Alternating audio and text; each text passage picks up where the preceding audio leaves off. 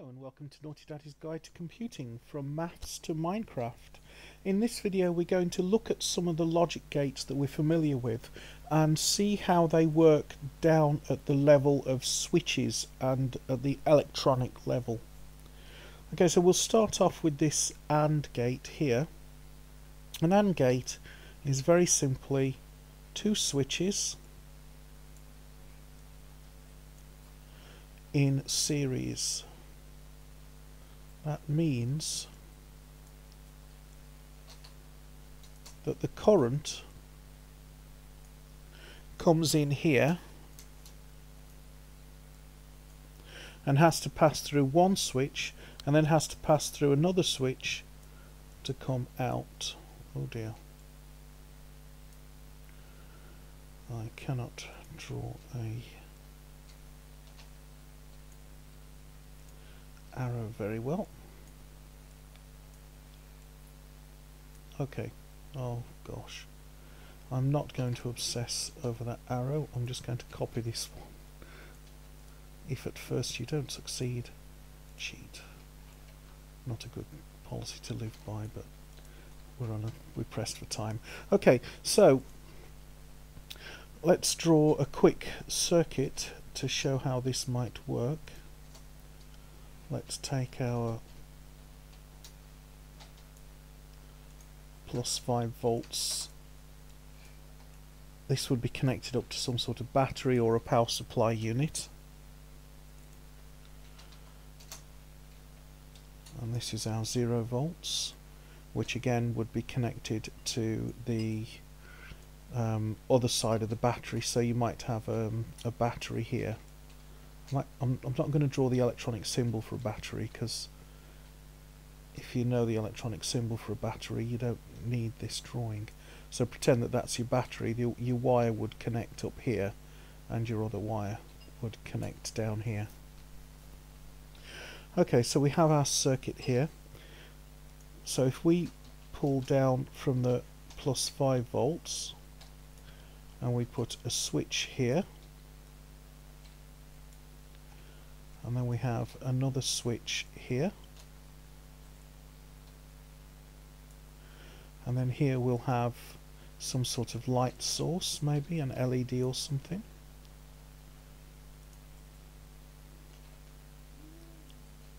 Needs to actually be, oh dear, these don't look like they're connected. They should be connected. Try to connect that up a little neater.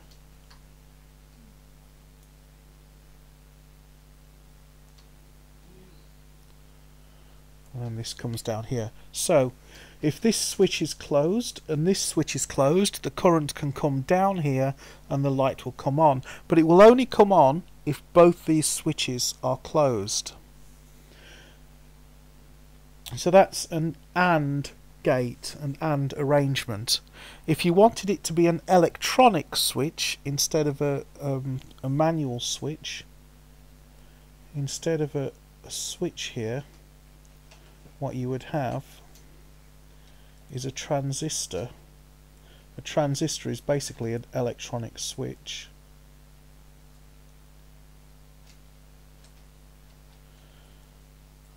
And it's hard to draw a transistor, but I'll try. And I'm going to copy that one.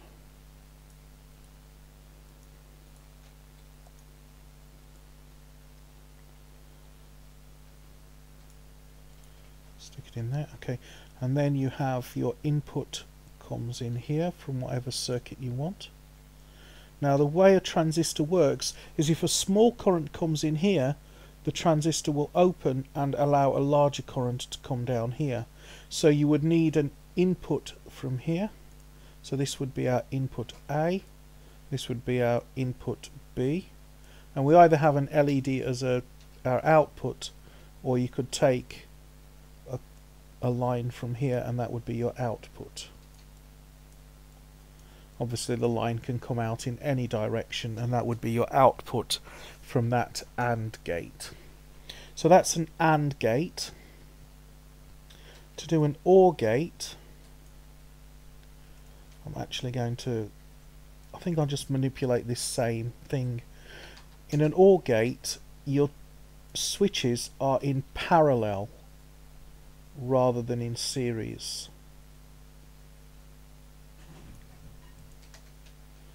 So that one connects independently, and then this comes here and forms a junction. Put a dot to show that that's a junction. So now you can, if that small current comes in here, so that switch, that electronic switch comes on, so the current can flow down here and through here and out here.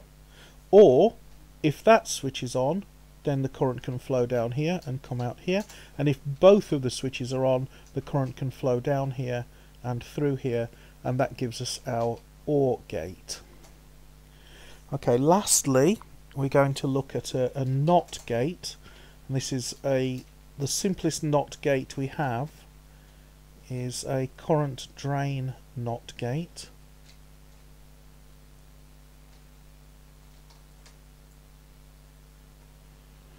Now in this case, the output is connected directly via a high resistor. So we need a large resistance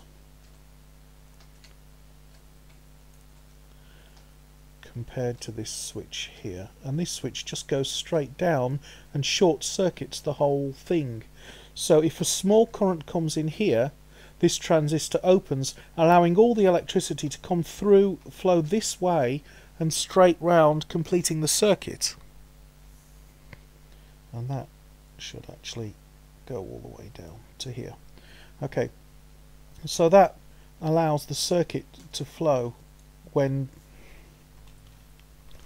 the transistor is open, or closed, whatever. So it allows the current to flow. If a switch is closed, it allows the current to flow. So this current flowing in here basically closes the switch, allowing the current to flow down here, completely missing out this LED or missing out this output. So a signal of 1 coming in here means a signal of 0 comes out here. If there's a signal of 0 coming out here, this transistor is open, as in the circuit is broken. The current cannot flow through here, so it has to flow through this resistor. But electricity doesn't want to flow through a resistor if it can possibly help it. It will always try to take the path of least resistance. So it would favour going this way if this switch is closed, allowing the current to flow.